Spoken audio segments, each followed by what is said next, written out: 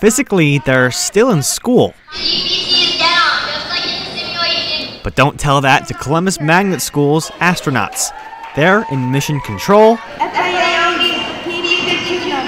and high above. It goes into lower Earth orbit. Thursday, the 5th graders in Columbus's Young Astronauts program launched their 18th mission, Memora Septem. We're honoring STS-107, which was the last flight of the Shuttle Columbia. What happened is they didn't come home. It's important to recognize the past, especially some of these people who dedicated their lives to this and eventually lost their lives. Andy Pearce has led the Young Astronauts for 11 years. It's a program students begin in 1st grade, and their mission is the grand finale.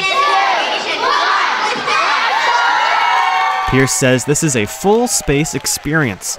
The mission closely follows the Columbia mission from 10 years ago, right down to the experiments in microgravity. Can you write in space?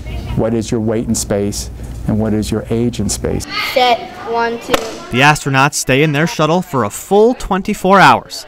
It's down to mission control to make sure the mission succeeds. We basically have to keep them working. I give them problem-solving situations. They have to come up with it, and they realize they can't do it by themselves. Mission crew. We have to fix their problems and then tell them how to fix them for them. Roger, Columbia. We're teammates, and we're working together, and that's really, it's all about teamwork, always. As we get through the program, they become more aware that this is something that you work together. It comes down to the old thing, 2 heads are better than 1. We learn to work as a unit.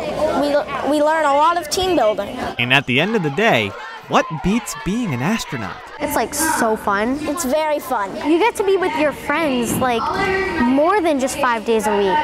You get to be with them like all the time, and it's really, I love it. I'm so proud of these guys. It's so thrilling. You know that feeling you get up the back of your neck? It was great. With a little luck, the astronauts will land back on Earth Friday morning, and we'll be at the press conference. Mike Peel, It'sRelevant.com.